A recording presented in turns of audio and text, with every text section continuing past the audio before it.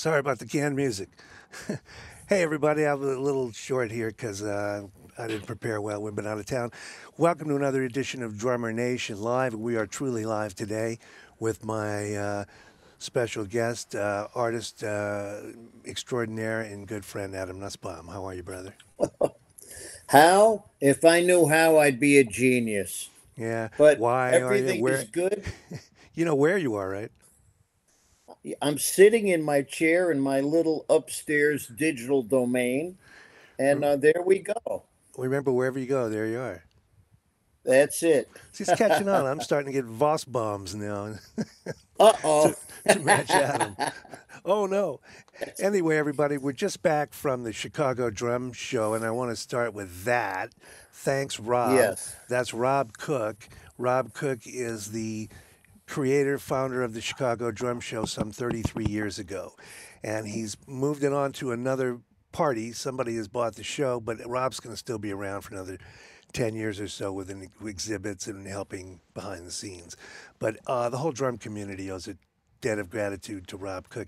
He's kind of the granddaddy of the whole drum show thing. Now, what is it? Amen. And Adam and I both happened to be there this week. I was honored to be asked to be interviewed about the cymbal industry because Rob writes a lot of books. He's got tons of them out there. You want to go to rebeats.com and you'll find his expertise and his authorship on all kinds of great books about the drum industry. And so he had me there to talk about cymbals because he's working on a cymbal book. And Adam, I happened to be honored to be there with Adam, who was one of the clinicians for the day. So we had fun, huh, Adam? Absolutely. It's just a massive drumgasm as There's such. another one. There's another. Yeah, I mean, you had so many people that were coming together for their love of the instrument. And you had a lot of collectors there that had a lot of rare old stuff. You had a lot of boutique manufacturers that were there as well. Hmm. And it was just kind of sweet to be around people that are devoted to the drums like that. Yeah, yeah. I think the story I came out with from the show, the main story, and I've been many, many years, was the boutique nature of what's going on now. In fact, I posted yesterday some interviews I did. I had three boutique guys you probably haven't heard of, and they represent what's going on there because there's a cool thing going on in the industry where a lot of small time, I don't mean small time, small players, manufacturers are coming into the fold for drums, snare drums, accoutrements for the drums, anything you can think of, and of course cymbals. There were probably 10 or more, at least 10 cymbal smiths there.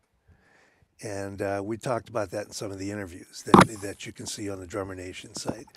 Um, so anyway, this was not my first rodeo there, but the first time participating. And let's show a few slides to the people to see so they can see. It's held at the Kane County Fairgrounds, which is in St. Charles, which is a nice suburb of Chicago. And the place has, you go inside, there's a two-story atrium that is kind of the center of things.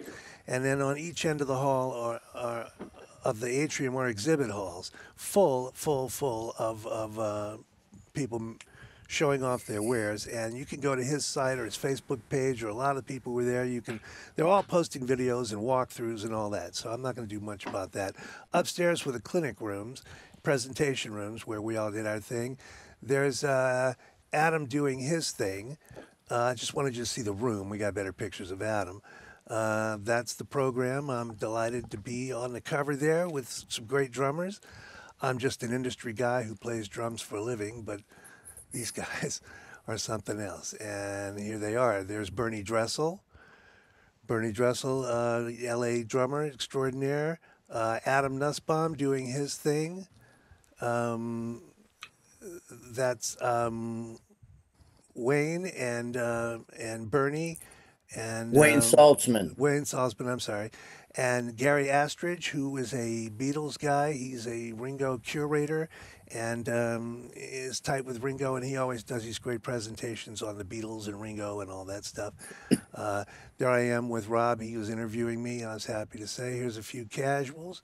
There's Gary and Bernie. Les DeMuro was there giving some spot lessons. Um, this is industry veteran, now retired Jim Catalano, who was interviewed on my other show I posted yesterday, if you want to see that. Uh, and there are a bunch of knuckleheads. No, there's Adam taking the picture, Jerome Dupree next to him, yours truly, and Bobby Sharp. And we want to talk about the hang. The hang runs deep at that show, doesn't it? Well, it's just a sweet vibe with everybody together. Um, Bobby's a wonderful drummer. He's up around the Cincinnati area. Jerome was a drummer in the band called Morphine, and these Hmm. are guys that love the drums, and they play, and they just have a great devotion to the instrument, and they help to just bring forth goodwill with the community, which is a nice thing. And it was sweet to just see all these people who have this devotion. So you kind of feel like we're all in this tribe together, and we Hmm. all have a great desire to see this stuff. And it's fun when we get to break bread and hang out and bring people together. It's a nice thing. I'm all about I know community. there's a few of them around.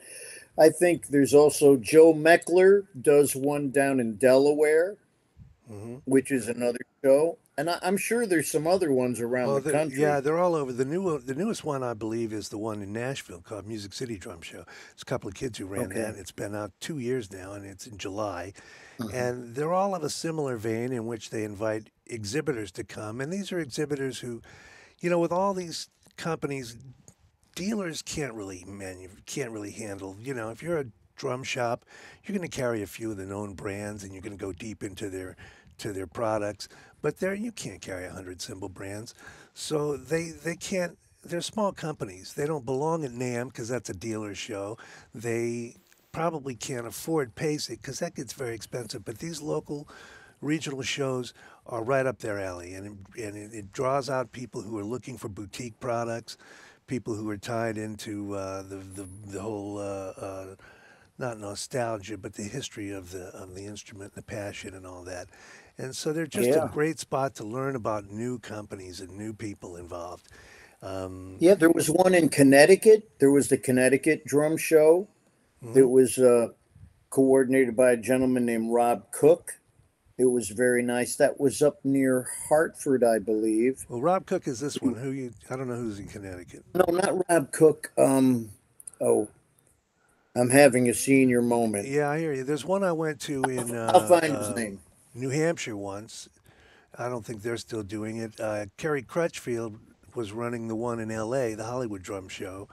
Anyway, if there's Wow. one near you, you should make a point to go. There's usually an exhibit hall or halls with all these people showing their wares, and you can buy them right there on the floor. And some area for drum clinics so that you have some star power to bring people in and they get exposed to the boutique manufacturers and all the drummers come through. And it's just a love in, man. It's really cool. All of them are. And Rob is the champion of them all. So, again, Yeah, push this up. he Thanks, Rob. yeah. Thank you, Rob. I mean, he's done all these fantastic books about symbols, about calf heads, things about the different companies, the Gretsch company, Slingerland, Ludwig, Leedy, Ludwig, George Way. He's dug deep into the history. And Definitive source.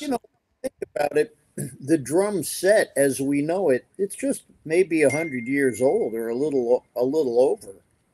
Well, to that end, So every it's now and then, Rob used to do, I don't know if he does it anymore, but I think the tour is still on his site somewhere that you can do yourself. He would do, some guys would stay the next day and he would do a tour of Chicago drum sites. You want to talk about some fantastic. inside stuff. You're like in a neighborhood, look in that basement, see through that window? Yeah, that's where WFL invented the bass drum pedal. And you'd see the Deegan building and just the Ludwig building and all this historic stuff that came out from Chicago with drums. And the creme de la creme of it all was Gene Krupa's grave in Calumet City, which is another Wow. suburb of Chicago. So that was my favorite part. I did that one year with Rob. But that's kind of history. It is there, and there's a lot of Ludwig enthusiasts. It used to be Elkhart, and all around that area was the hub of Indiana, the right. was the hub of the manufacturing Now, I asked Ramo once if that was because the calf heads were needed from the stockyards there. He said, no, what I really what may have contributed, but that wasn't really the reason. The reason, just that's where the manufacturers and distribution seem to be centered. So there's a Well, lot it of was in the history there. middle of the country, Yeah. so it was easy to go either way or up or down, In fact, when NAM started, I Chicago, think it was in Chicago. I I, believe so. The I'm not gentleman I'm certain. referring to for the Connecticut Drum Show is Rick Smith. There you go. Thanks for clarifying Yeah. that. And there's a And lot that of was a them. lot. Yeah, that was it's just nice when people get together and we have a nice time. And There's one in the UK too, I think. I'm pretty sure. yeah, Yeah. I think they have one there, and they used to have the Music Messe in Frankfurt. I don't know if that's still No, happening, but that's I'm not sure. pretty That's much giant. for That's bigger than dealers NAM. and stuff like that. Well, So, it sorry to used talk to over. be. Now it's kind of like a big mess. Yeah, and It's well, kind of changed a lot. the trade shows have changed quite a bit. Yeah. That's another show we can do on trade shows in their future, and what the online thing has to do with it, and it's a whole different game than it used to be. We'll just leave it at that for now. But let's talk about the clinics. I saw all of them, and yours was wonderful, Adam, as expected. Thank you. And I noticed there was a common thread between all of them, which was stressing musicality. Nobody got up there and played flashbang. Here's my chops. Ain't I cool? I know I've that's a never been philosophy able to dear to do your that heart. anyway. I You can't. know, the whole thing is, the reason you work as a drummer is that you can gain the trust of the other individuals and you help them feel good. So the thing is, having an understanding of the subject, which is very important. The subject is the music, whatever genre it is that you're into. Get into that, explore that, understand how the drums can fit in with that. Uh, this is something that's necessary if you want to be able to work. I mean, I've been fortunate to be able to do that. I've never been a chop meister. I've never thought about that. I've always kind of listened to the music and how can I fit in with that. And then, you hear how the people are that you play with, and you got to get a read on what's happening. And it's very important to pay attention and what does the situation tell you to do. And then if you can fulfill that situation appropriately, people are going to want you there. It's not just a musical ability. You have to take care of business as a human being. Show up on time, be attentive, take care of business. I know a lot of guys, they play great, but a lot of other factors aren't in there, and it's a drag. And the other thing is learning how to develop your consistency and to just have a clear head. And I think this is something where we can get so caught up in just the mechanics of the instrument, but remember, it's the instrument that you play, and you're trying to make music with that instrument with other people. It's not the instrument that gets you the gig.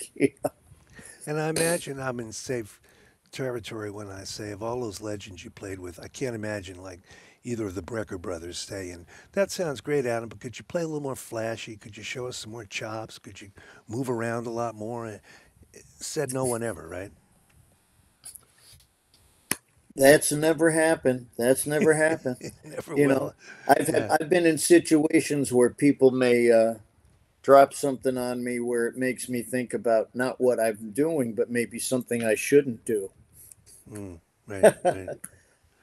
And Little crypt. mistakes are how we learn. So you do the best you can. You try to have a good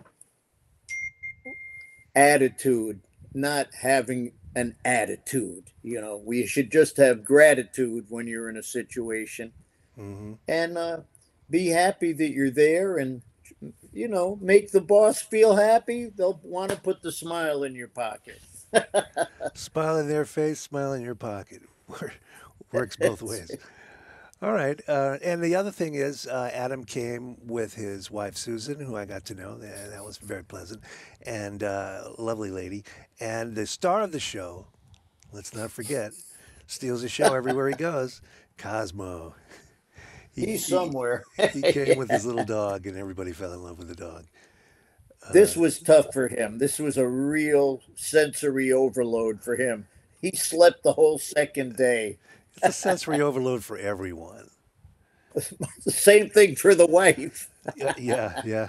I understand. I mean, it's drums and drummers and cymbals and Right. noise and Yeah. music and inside conversations and jokes and you really got to be a drummer and a drum lover, a drum nut to enjoy this. But if you are, man, you will have a great time with these shows. Yeah. I mean, it was a lot of fun for Susan to see everybody coming together for the love of the drums. Hmm. Hmm. And you had people coming from all over the country, whatever, wherever you're at, as far as your head, as far as your politics, left, right, up, down. We're all together with the drums, and the drums have always had a spiritual kind of meaning with rituals and things Hmm. like that. And going way back to when the man was beating on his chest. It brings people together. This isn't the first show like this Susan's been to, is it? She was at, I think, a smaller one. I think she may have come up to the Connecticut one, which was much smaller, but the same kind of thing. I remember having a wonderful time up there with Lenny DeMusio, and Yeah. that was great. Like, for those of you that don't know, Lenny DeMusio was probably the first artist relations person in the industry, and he Uh, worked for Zildjian, I think, right. from the late 50s. And he was just a wonderful individual. He had a lot of knowledge, a lot of wisdom, and a lot of fun. A Funny great as combination. hell. Yes, a real character, as they Oh say. man, when Well, you, when I think of him, he's left the building, but he always puts a smile on my face, and me too. he's Yeah. got the same birthday as my son. Oh, okay. May 4th. May the 4th be with you. May the fourth be with you. Got to watch how you say that. Well, this was above and beyond the Call of Duty for Susan, for any wife at this thing. So she was a She real was trooper. curious to check it out. Yeah, she wanted to check it out, and we saw some friends on the way home. Right. She was a trooper and a And good sport. Yeah. well, All right. my, Anything else before we? Oh, the other thing about the hang, there's a guy Arthur Stones who has sentence symbols, and there's some grassy area behind the thing. He said, "Hey man, we're doing a little cookout." He had some friends from Chicago show up, and they put up some canopy tents and coolers and a barbecue grill, and the hang was deep, you know. So and then and then after we had dinner, I had dinner with you and Susan and some other people. We ended up they hey, we're at the pool, so we're in the same hotel. I'm hanging at the pool till 2 in the morning. It's crazy, man, but right. it's a drum loving. What can I say? I'm not going to go to bed. We're not It going to was hang with drummers. Yeah, yeah. It was also fantastic to go to Maxwell's shop there, Steve I, Maxwell's I got shop. there too late for that. So what he's referring to is Steve Maxwell has a shop nearby.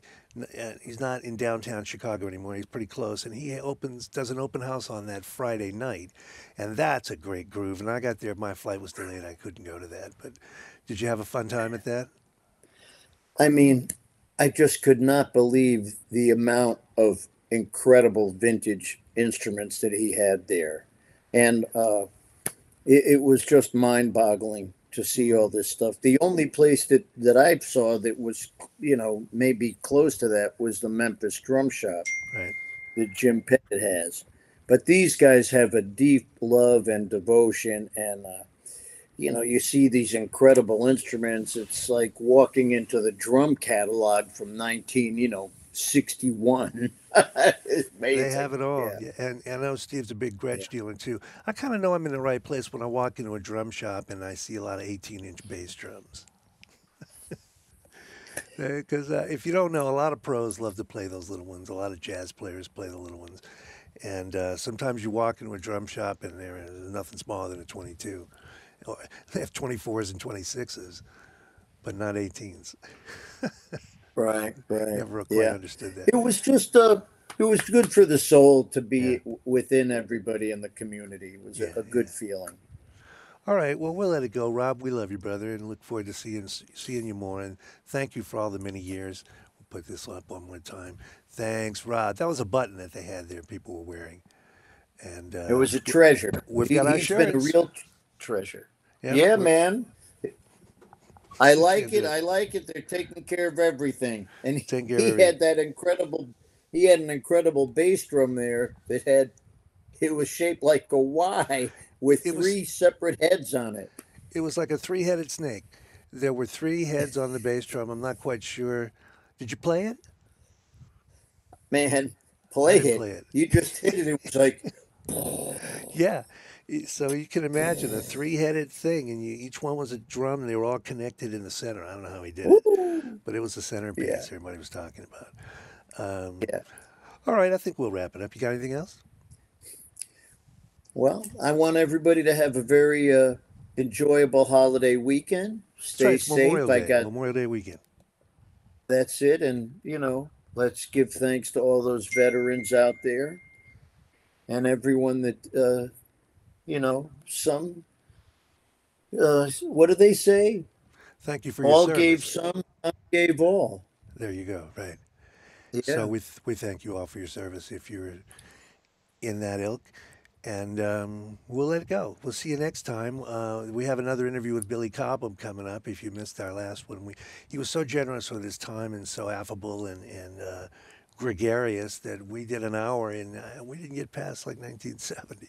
So we're going to get him back and finish that up. And there is a great video. We asked a bunch of people to submit. He just had his 80th birthday.